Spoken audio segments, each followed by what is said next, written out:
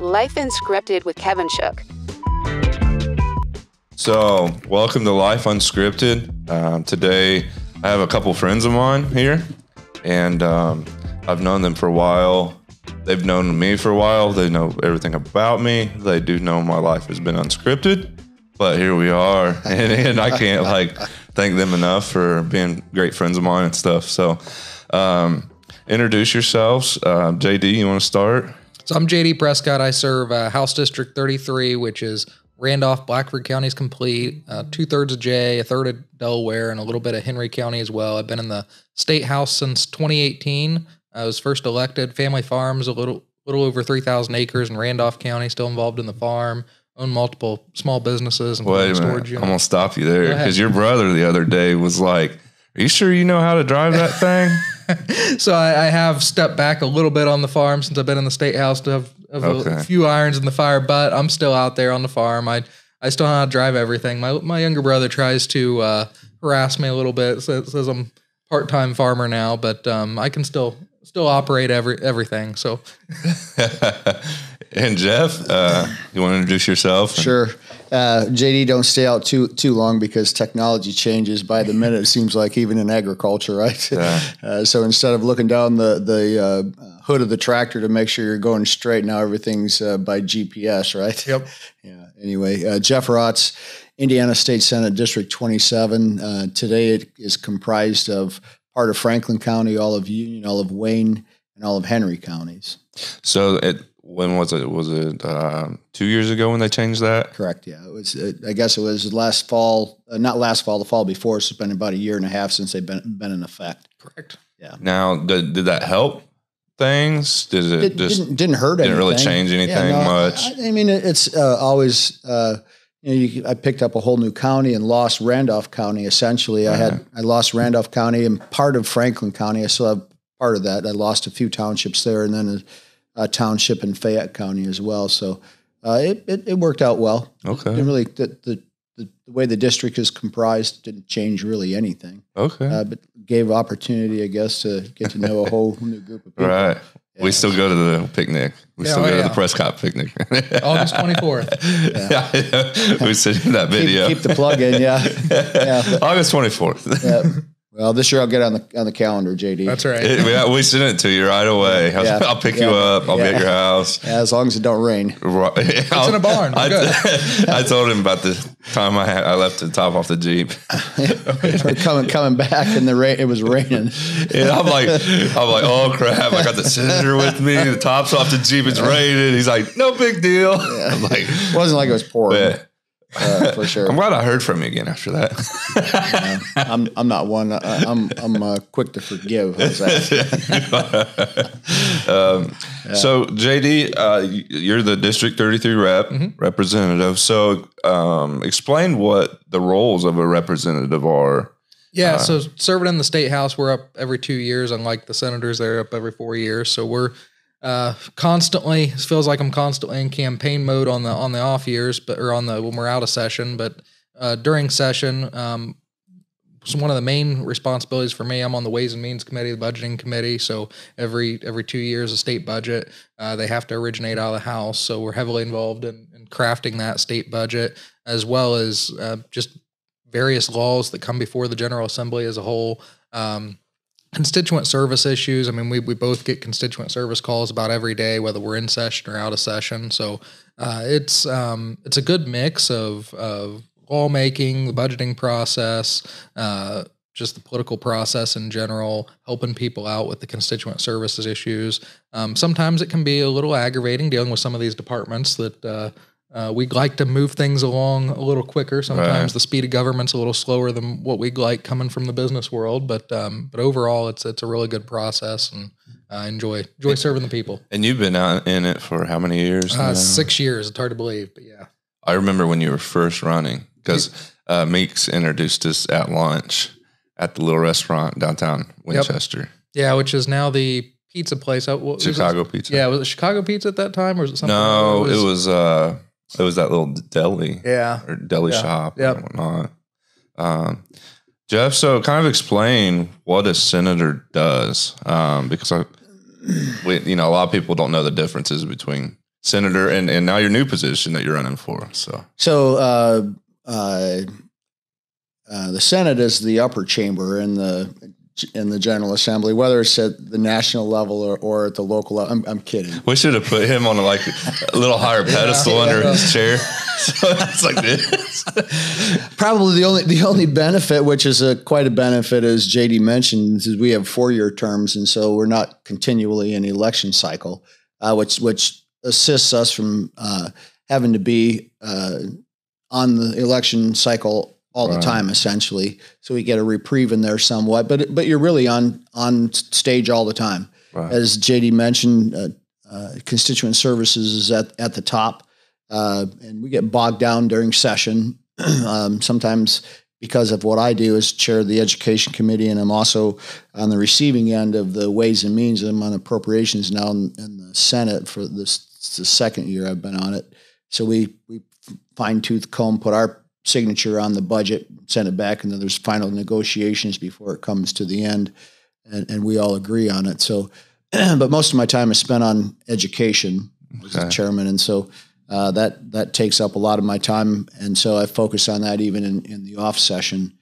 So a lot of talking, and I'm continually talking about it. So keeps me busy for sure. Is there anything in the education world right now that might be a cool topic to mention? Or yeah, I think one of the things that we're actually have been working on for a number of years is focusing on quality work-based learning as well as apprenticeships. And that when I use the word apprenticeship, we generally, the culture thinks about unionized apprenticeships, and it could be part of it, but that's not all of it. We're basically, let's just use the word quality work-based learning opportunities for students in 11th and 12th grade, where they actually go on the job and get paid. And we're working diligently now to figure out how to give credits.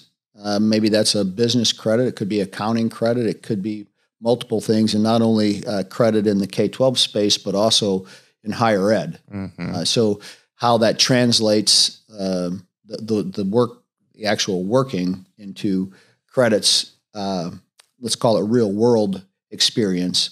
And I can refer back to myself. I like to do this. I'm not changing the subject, just sharing after in the middle of a 4-year degree in accounting and IT back in the day,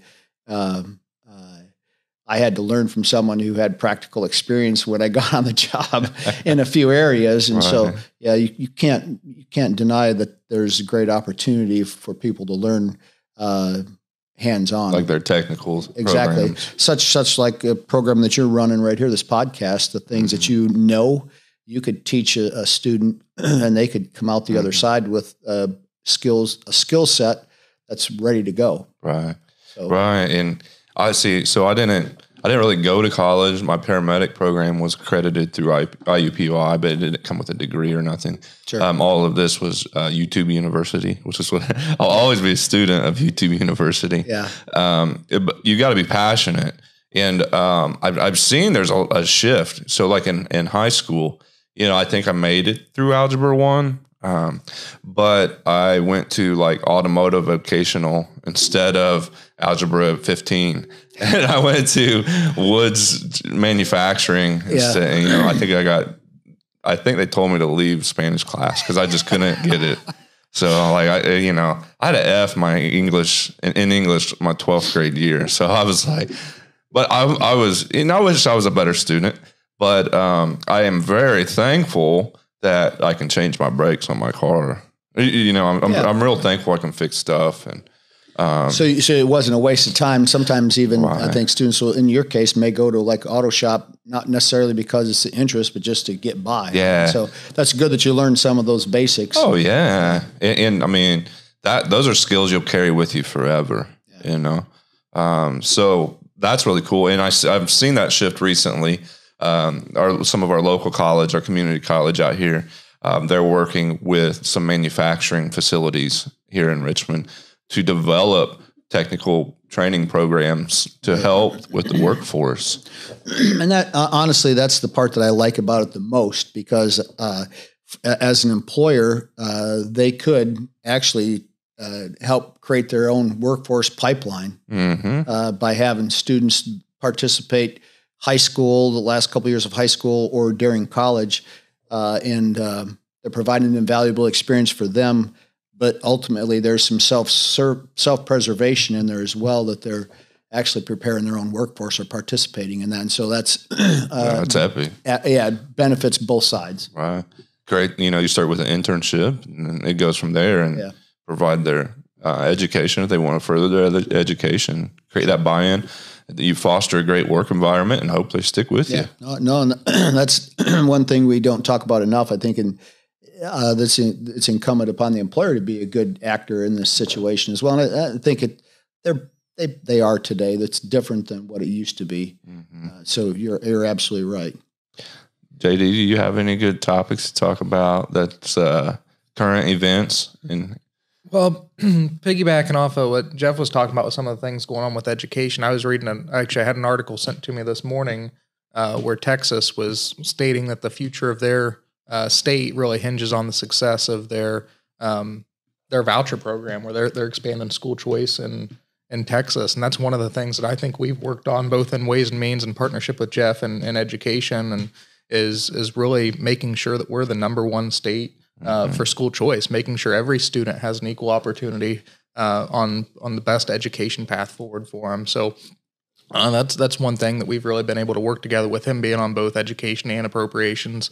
That's been a huge help in making sure that we've been the true leader. So like I was saying, that article that I was reading this morning, it referenced Indiana as being one of the leaders, that they're trying to chase us down and catch up with us, but I think we're going to keep our foot on the gas and keep it up. Explain the voucher program. How does this work? Yeah, so it's 300% of the free and reduced lunch rate of a family of four, for example, would be like $220,000 to be eligible for the voucher.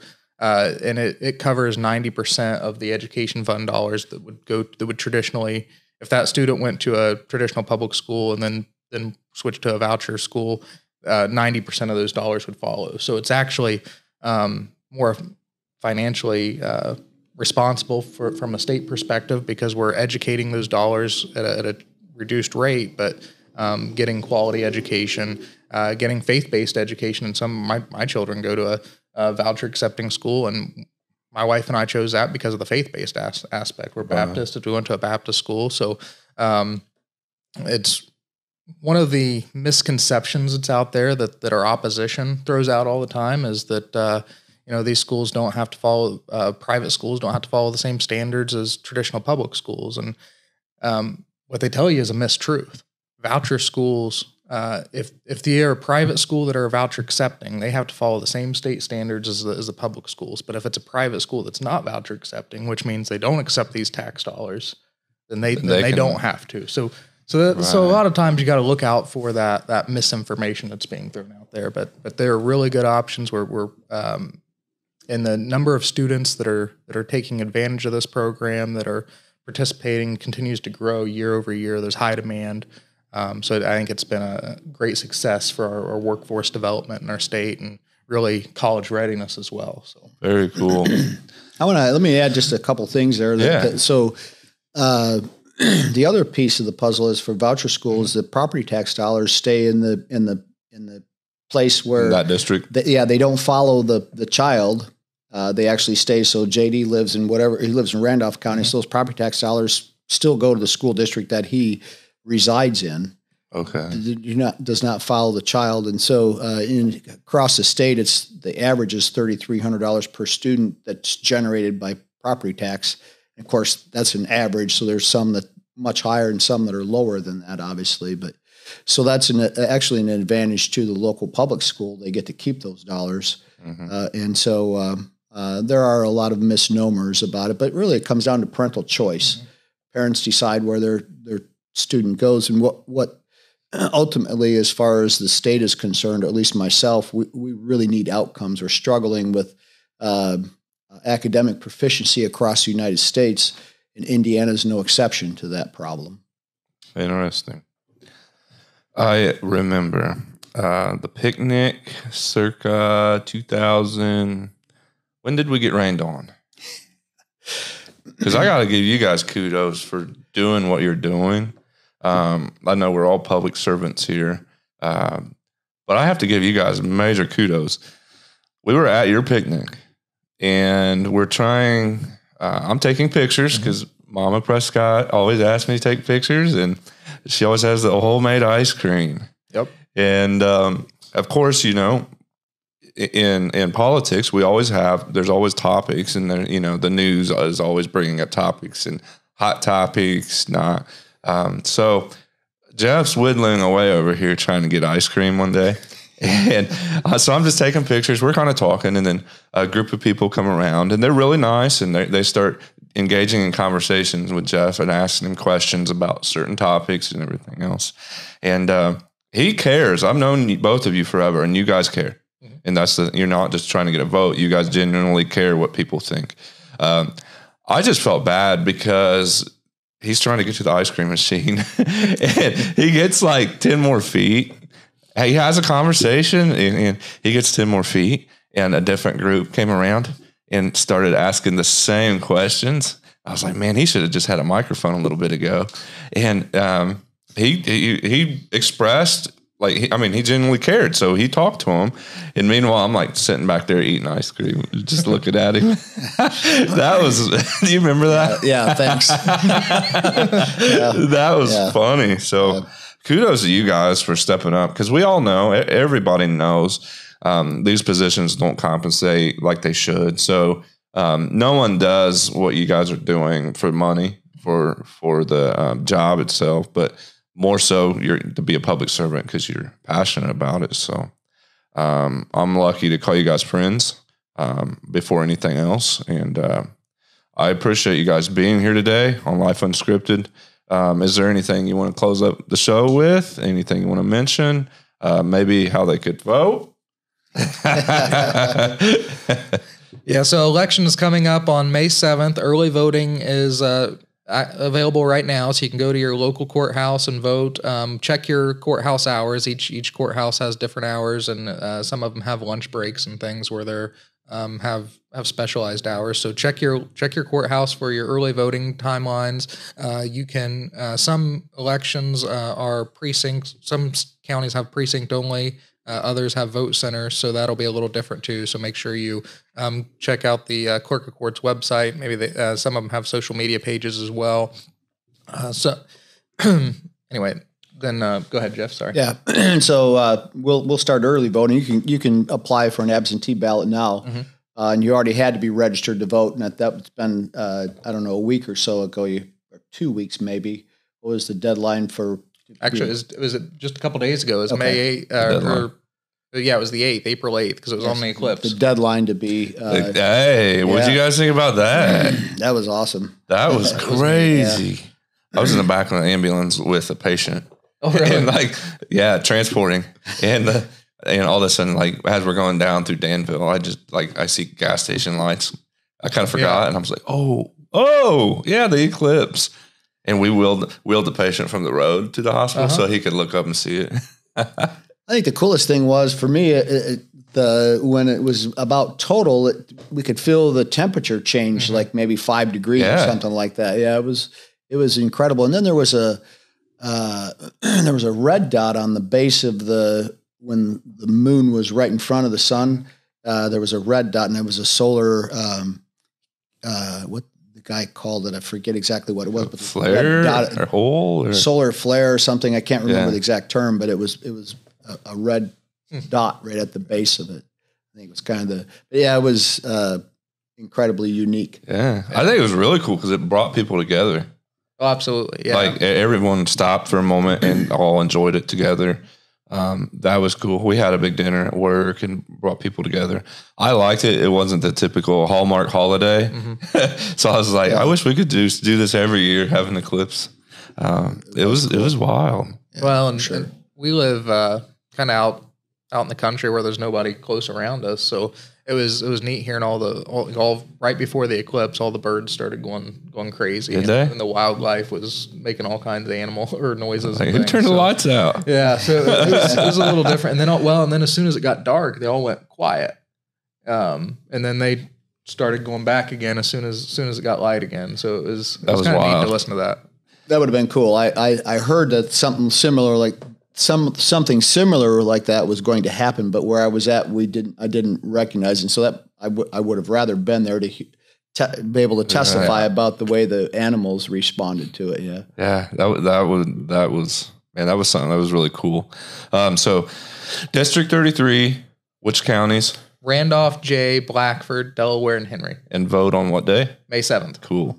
And Jeffrey? So I'm actually in the middle of my Senate district race. And so I'm off the ballot as far as the Senate's concerned, but I'm on for the 6th congressional district. State law does not allow us to have to run for dual offices at the same time, but because I'm in the middle of my term, I can run for the 6th congressional seat, which I'm doing. Greg Pence decided late January that he was going to retire, and so it opened up that seat. So I'll be on the ballot right now for the 6th congressional district to serve us in Washington, D.C. Wow. When you're vice president, promise me you'll come right back here and do another podcast. Absolutely. We'll do there's a helicopter pad sitting there. Yeah, we'll land it on top. Hey, I'll have the ice cream. All right, I'll come. That's for sure. Yeah. No, I'll go right to JD's mom. Right. I'd forgotten about that. I won't miss this year. That's right. Yeah, about 10 o'clock in the morning, I'll show up and start partaking in the homemade ice cream. Well, again, I appreciate you guys coming up here. Having a conversation with me is really good.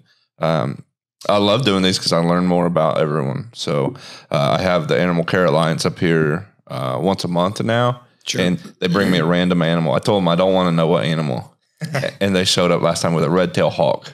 Nice. And it just sat right here next to me and did a podcast. I was like, wow. Was it wild or was it a captive one? So they rescued it. Yeah. And the way Dr. Matt out there, the way she explained it is they think someone grabbed it as a little baby and tried to have it as a pet. And then once it got bigger, they tried to let it go, but it just sat on a porch. So it almost thinks it's a human. Sure. So it lives out there at the ACA. Ozzy's its name.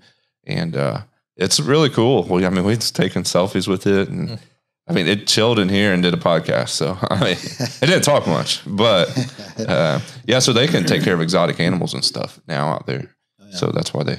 I'm familiar with where they're at. And I don't know quite their what all it is that they do, what their mantra is, but I'll take you out there sometime because I just go out there and start saying hi to the animals.